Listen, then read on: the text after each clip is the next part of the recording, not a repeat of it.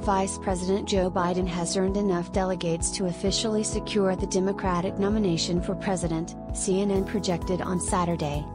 Biden has been the presumptive Democratic nominee since April, when Vermont Senator Bernie Sanders dropped out of the primary.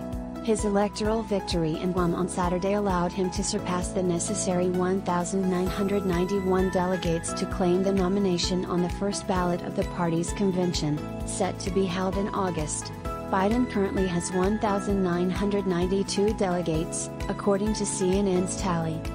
A little more than 3 months ago I stood on stage in South Carolina and told the American people that ours was a campaign for everyone who has been knocked down, counted out, and left behind.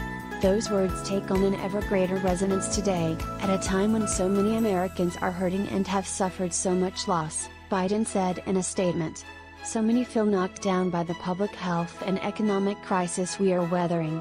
So many feel counted out and left behind by a society that has for too long viewed them as less than equal, their lives as less than precious. He added, "It was an honor to compete alongside one of the most talented groups of candidates the Democratic Party has ever fielded, and I am proud to say that we are going into this general election a united party. I am going to spend every day between now and November 3rd fighting to earn the votes of Americans all across this great country so that, together, we can win the battle for the soul of this nation, and make sure that as we rebuild our economy, everyone comes along." The moment comes after the coronavirus pandemic postponed most of the primaries scheduled to take place in April and May and halted in-person campaigning.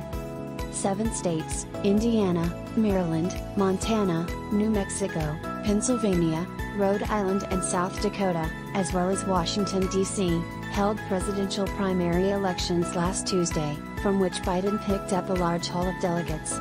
He is expected to earn more this upcoming Tuesday, when Georgia and West Virginia hold primary contests. The CNN poll of polls on the general election matchup between President Donald Trump and Biden finds 51% of registered voters nationwide back Biden while 41% support Trump. That represents a shift in Biden's favor since April, when the CNN poll of polls found support for Biden averaging 48% while Trump averaged 43% support. Biden's clinching of the nomination comes after more than a week of turmoil in the United States, with protests against racism and police brutality roiling the country after the death of a black man in police custody in Minnesota. Biden, in his first trip outside Delaware in months, delivered a speech on Tuesday in Philadelphia condemning Trump and addressing the protests taking place across the nation.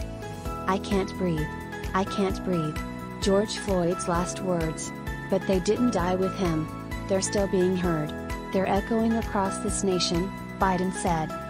They speak to a nation where too often just the color of your skin puts your life at risk.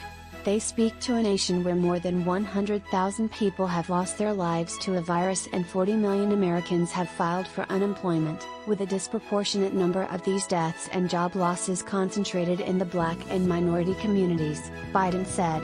And they speak to a nation where every day millions of people, not at the moment of losing their life, but in the course of living their life, are saying to themselves, "I can't breathe."